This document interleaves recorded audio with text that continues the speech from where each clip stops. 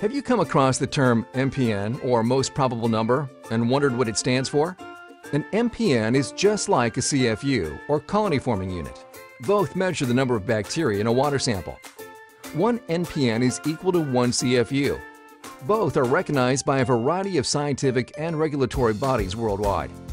The difference is in how the measurement is obtained. For CFUs, bacteria grow on a solid medium like agar. Afterward, colonies of bacteria are counted. For an NPN measurement, samples grown in a liquid medium are separated into wells. Positive wells are then counted, and an NPN conversion table is used to generate a numeric result.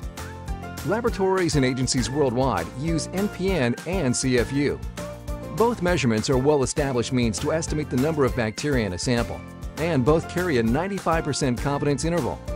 Membrane filtration methods are reported in CFU, require multiple steps, and can take additional time for a confirmed result.